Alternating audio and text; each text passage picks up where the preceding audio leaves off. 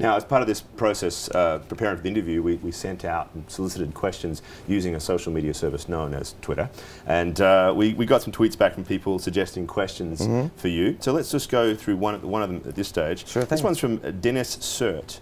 And it says, Dennis would like to know your views on internet governance in the world. Turkey, of course, quite notoriously banning Twitter recently, and Brazil passing a law on equal access and so forth.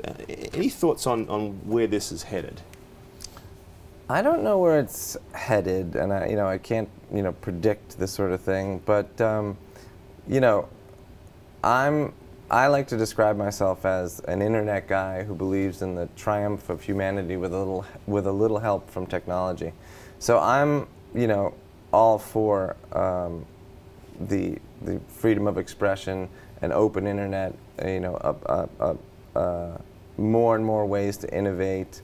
That's my optimistic, aspirational, admittedly hallucinogenic, optimistic way of looking at things. But I'm all for, like, let's open her up. One of the other questions that came in here was from Kyle Waring, and Kyle asked, Biz, if you were to identify the #1 misstep in growing Twitter, what would it be?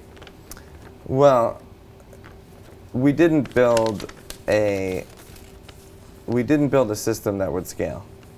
That was obvious. I mean, you referenced the fail whale. I mean, we were constantly just fixing things and putting out fires, and that didn't enable us to innovate. That didn't enable us to, build in new features, build pictures in earlier, like that sort of thing. That being said, I wouldn't go back in time, and I wouldn't change anything, because it turned out great. Right. All of our missteps somehow got us to where we are, so that's fantastic.